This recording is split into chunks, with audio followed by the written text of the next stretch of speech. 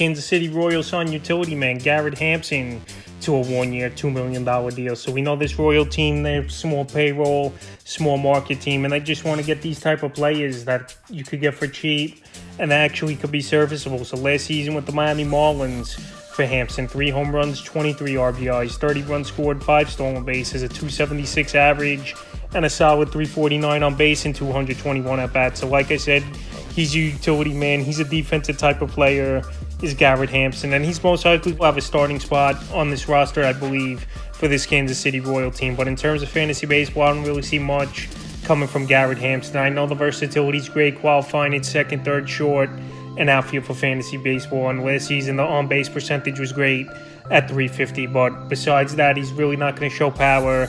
Not really a stolen base type of guy. And he's just, at this point, a veteran that's latching on here with the Royals and hoping he could get a starting job and play every day and bump his value up. So a good depth move and a cheap option for this Kansas City Royal team. And they hope they could get something out of him and he can help them in the upcoming 2024 season.